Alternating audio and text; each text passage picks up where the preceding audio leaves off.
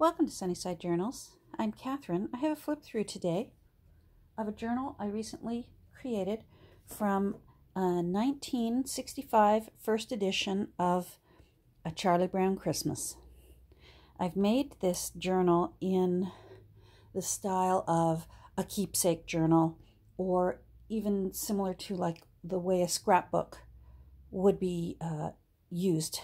And it also contains the entire text block of the original story. So let's take a look inside, and I'll explain as we go along what's in here.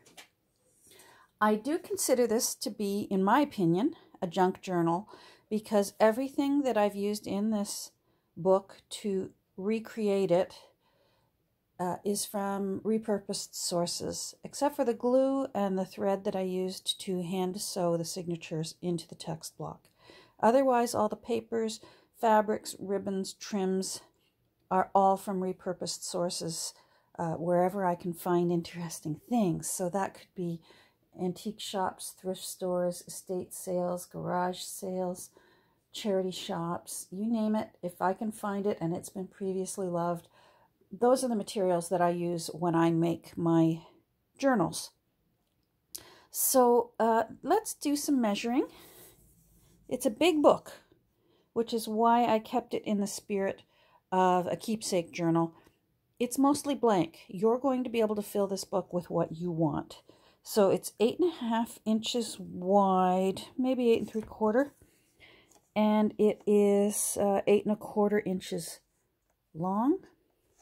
And then I put a larger spine on it. I actually put a curved hidden hollowback spine on it. And it is, hold on, let's take a look, see. I do believe it's not quite 2 inches. Let me get my shot. There we go, that's better. Not quite 2 inches. It's a big book now. And the original spine was approximately as thick as how thick a Little Golden Book is. And you'll be able to see that in a minute, because I found an interesting way to save the original spine. Even though it was starting to break down a bit, it still needed to be part of this book. So I've covered the spine with some Christmas fabric. It's holly with some white berries on it.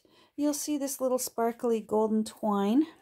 I've added a white jingle bell to it, but it's only tied on. So if that's not your kind of thing, you can just undo this bow and take it off. It just slides right through the back, through where the spine is not attached. I have added, let's open this up so you can see, I've added 4 more signatures to the book. The original book had 3 signatures, that was the story. So I've added 4 blank signatures and interspersed them in between the story are blank signatures that will be able to be used for photos and Christmas cards and Christmas memories, whatever you decide. So let's take a look inside. You'll see here, this is the original end papers. They were still in very good condition. And I just didn't see the point of covering them up, because any scrapbooker, junk journaler knows that white paper is a wonderful thing to be able to use. You can collage on it. Perhaps you want to use this to have different family members sign their name and date it, so you can see how signatures change, especially with children. And it matched the vintage paper that I've used throughout. The white paper that you will see throughout this book is from an old vintage photo album that I took apart. I bought it from a thrift store mostly because I wanted the glassine paper that was in it. But then when I saw how nice and thick it was and how unspoiled it was, tiny little bit of yellowing around the edge, we like that. So I knew that someday I would find the right book to be using these spreads in, and then Charlie Brown came along. So you will see some little lines of glue here and there. That's where the glassine paper was attached to it, because it was a vintage photo album. These are throughout the book. This is from a really old photo album I'm estimating probably the 1940s. This is the kind of photo album our grandparents used to use, where you had to use the little corner tabs to glue your photos into the album, and these are throughout the book as well. I forgot to mention a little liberty I took with the cover, front and back, is I added a bit of gold gilding wax just to give it a tiny little bit of sparkle. It really was looking very sad and worn.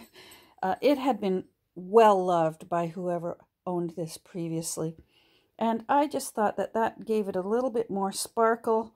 It helped camouflage some of the wear and tear on the book, but it's never my goal to restore a book to looking pristine again. I do enjoy the patina of a book that you can tell it's been previously loved.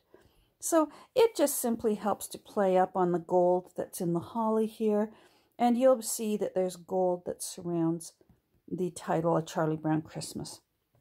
And it goes in with the gold that's here in the trim and the gold that's holding the jingle bell on. So when we look in here, you're going to see this little tuck spot right here. And that's what I was hinting to when I said I found a way to save the original spine. That is the original spine from the book. It really was just that wide, just the center of it. I spread it open and opened it up a bit to make it look a bit thicker, but it really was just that thick. It was about maybe a bit bigger than 1/4 inch thick. And that was just a nice way to incorporate it right there in the beginning. I put a tag there so you know what it's for. You can put whatever you like in there. Now you're going to notice right away that there are 7 tabs down the side here. The black tabs are the blank signatures. The red tabs are the story. The entire story is in here, and it's in order. And it's still in the original signature folds that it was in the smaller original book. I couldn't find any black polka dot paper in all of my stash.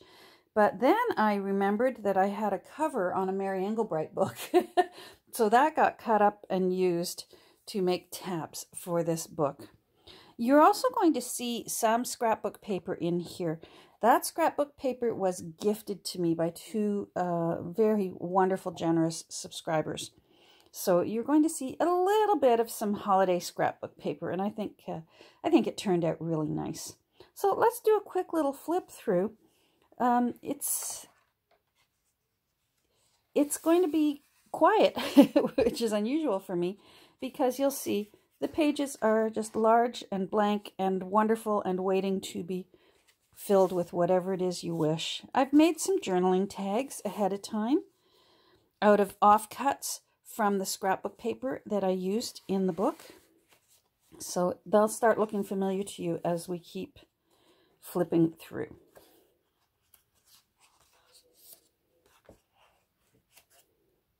The black photo album pages were not wide enough to create a full spread.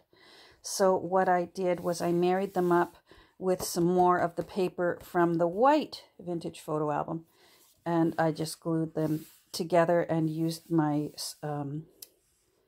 my scroll cutting blade on my cutting board. Now here we come to our first red tab, and this entire signature is the first signature, all in order, from A Charlie Brown Christmas. And you'll see here I've included especially that page where it says first printing 1965, copyright 1965. I love when you can include that in a junk journal. Another tuck spot here with some more tags that I created.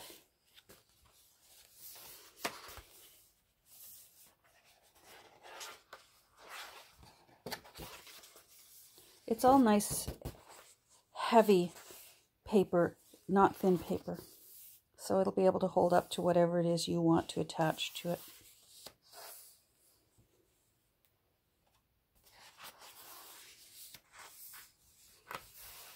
So another red tab. Here's the second signature from the original Charlie Brown book where Charlie's feeling very frustrated and sad.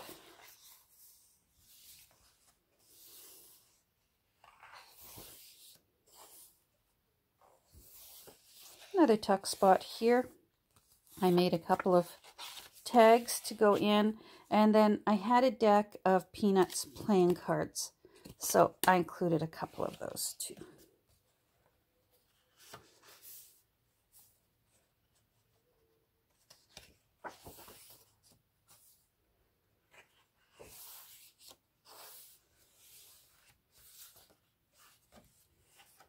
And then here's the last signature from the original book, where it has its happy ending that everyone loves. So that shows you how, if you want to, you can just skip through the pages that will become your artwork and just read Charles Schulz's story, beloved story of Charlie Brown and his Christmas.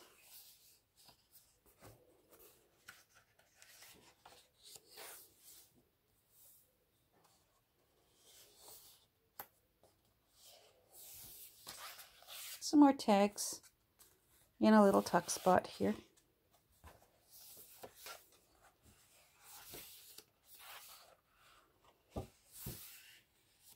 At the end here, I've put in another tuck spot, and I made a couple of tags out of the old vintage black